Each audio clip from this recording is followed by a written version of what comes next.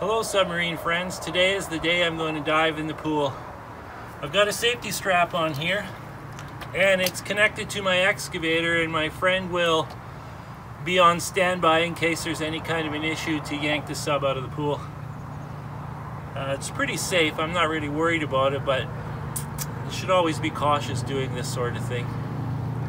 So let's dive it and see what happens.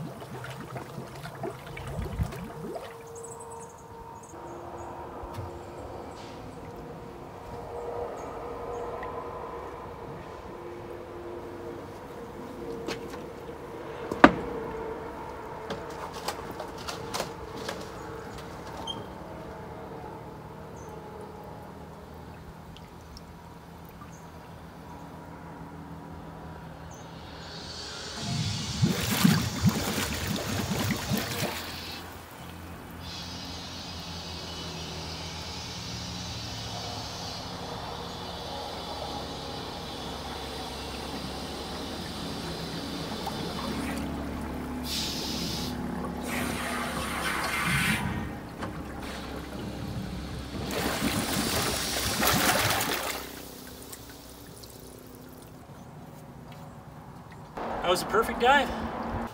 Well, as you can see, the submarine works. I dove it in the pool, no problem at all. It sank perfectly evenly. I couldn't be happier with it.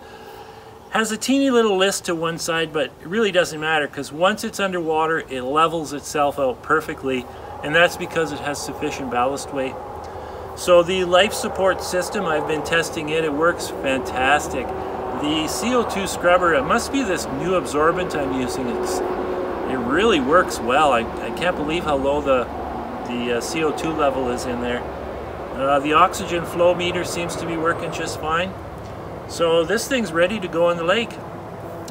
I have made some structural changes to it though. I've added some electric penetrators. I've had to drill through the hull and add them. And I've had the acrylic cylinder off and on a couple times. So it would be prudent to do a pressure test. So in a couple days, I'm going to run out to Cooney Lake with it, and weather permitting, and I'm going to do another unmanned pressure test. It's really easy, it just takes a day, and then I have peace of mind, and then I can start diving in the lakes, no problem at all, nothing to worry about. So ciao for now.